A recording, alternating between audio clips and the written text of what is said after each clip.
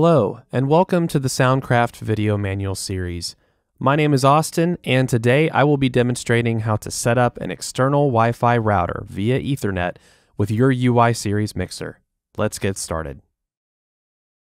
Before we begin, keep in mind that the information in this video is generally universal for most modern routers, but we cannot guarantee that it will work with them all. We recommend having the owner's manual of your particular router on hand in case you need to clarify some of the concepts that we'll cover. As we discussed in a previous video, by default, the way that you access the mixer is via the Wi-Fi hotspot that the mixer puts out. Your device connects to the mixer, it's assigned an IP address by the mixer's DHCP server, and you access it without ever even thinking about it. This is exactly what happens when you go to your local coffee shop and you use their Wi-Fi inside. In this instance, what we're essentially doing is the reverse of that. We're going to put the mixer on the router's network manually by assigning it a static IP address. Once we've done so, any device connected to the router will have access to the mixer. We'll start by confirming the default IP address of the router and identifying the available addresses that can be assigned to the mixer. For this, we'll need to connect to and log into our router.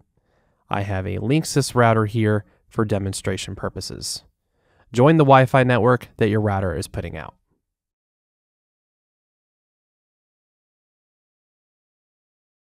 This one can be accessed via the standard 192.168.1.1 IP address from the web browser, but if you don't know what IP address to access your router from, it will be located in the owner's manual for your particular one. I'll log in with the credentials for it, which again will be located in the manual if you don't know them. Now that I'm logged in, I'm actually greeted with the information that I need right on the home page. Yours may be in a separate menu, so consult your manual for that information. We can see some basic information, such as the name of the router and the IP address that's assigned to it, which is commonly referred to as the gateway. The router is nearly always assigned the first available IP address in any given network or subnet, hence why this one ends in .1. A little bit below this section of the page, we can see more relevant information, such as the option to enable our DHCP server, which should always be set to enabled for this sort of application. Below that, we can see the range of available IP addresses designated for DHCP users, 192.168.1.100 to 192.168.1.150, which allows a total of 51 users or devices to automatically be given an address when joining the network. Because we are assigning a static IP address to the mixer, we want to stay outside of this range. Since we know the router's default IP address is 192.168.1.1, the available ranges of addresses to choose from are 192.168.1.2 through 192.168.1.99, as well as 192.168.1.151 through 192.168.1.254. In order to easily remember the IP address given to the mixer, let's select something like 192.168.1.200. To provide some context to what this means in simple, non-technical terms, you can think of IP addressing like the street address of your home and how it relates to the other houses on your street. Your house has a street number and a street name. All of the houses on the same street are within proximity of each other, but each house has a unique street number for that street. IP addressing is set up in much the same way. The mixer will need to be assigned a unique IP address out of the range we have available, or what's commonly referred to as a subnet, along with the router, and so will any device that's also connected to the router, be it a phone, tablet, or any other device. All of the IP addresses assigned to every device on a network will be similar, other than the last number, or what's called an octet, in an address.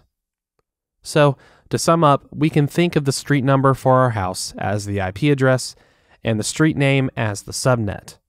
The mixer, router, and any devices controlling the mixer will ultimately have IP addresses assigned to them that lie within the same subnet. With that out of the way, let's move on to the last step of the process. Knowing what we do now, we can assign the mixer an IP address in the subnet we need.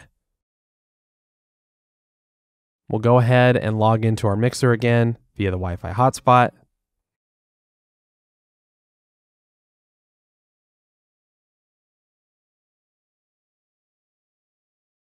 Now let's navigate to the settings and then the network tab.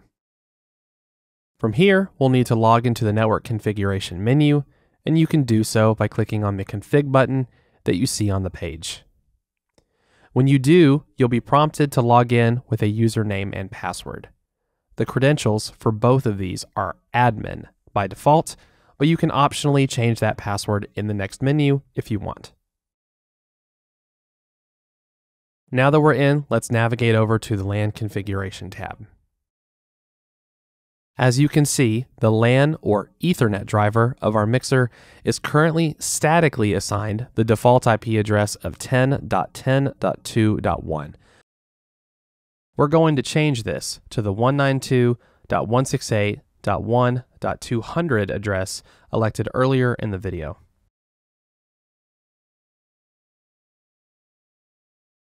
Next, the subnet mask, which we can leave alone, as the default of 255.255.255.0 is fine for this purpose. Lastly, we have the gateway, which, as I mentioned before, is the address of the router, so we need to change it to 192.168.1.1.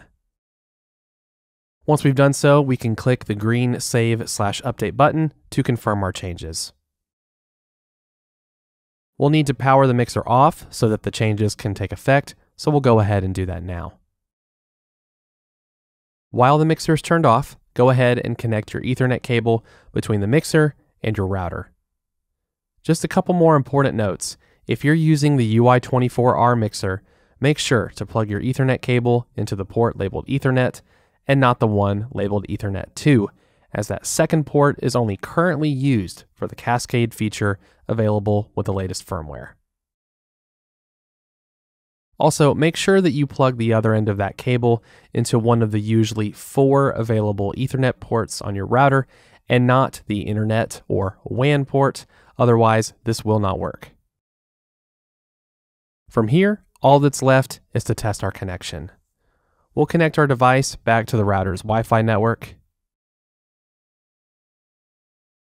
Once we're connected, we can launch our web browser and type in the mixer's new IP address that we assigned it, which is 192.168.1.200.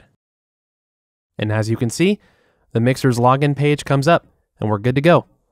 Don't forget to bookmark or create a shortcut to the page in your web browser, since you'll need this IP address to access the mixer from now on. Thanks for watching.